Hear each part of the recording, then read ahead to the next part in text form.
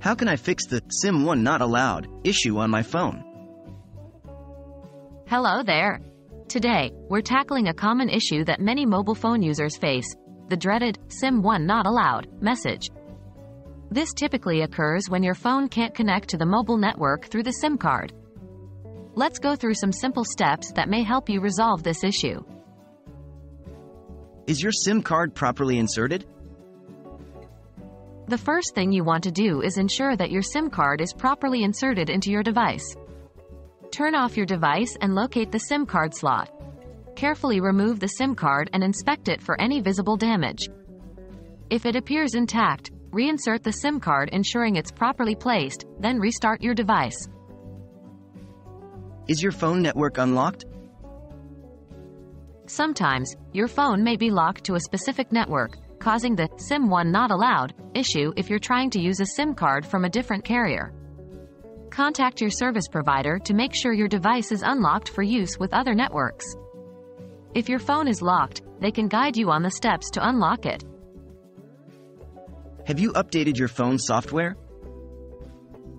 Outdated software could also be the root of the issue. It's important to keep your device's software updated. Check for available updates in your phone's settings. If an update is available, install it and restart your phone to see if the problem persists. Have you reset your network settings? If none of the previous steps worked, it could be worth trying to reset your network settings. Go to your device settings and locate the Reset options. Look for the Reset Network Settings option and select it. Note, this action will erase all network settings including Wi-Fi passwords, so be sure to have those backed up or memorized. Is your SIM card activated? The problem might also be that your SIM card isn't activated. Contact your carrier and confirm whether your SIM card is activated or not. If it's not activated, they can guide you through the activation process. And there you have it. Hopefully, by following these steps, you've been able to resolve the SIM1 not allowed issue on your phone.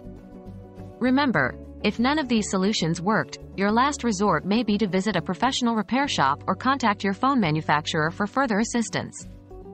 Thanks for watching, and I hope this guide was helpful.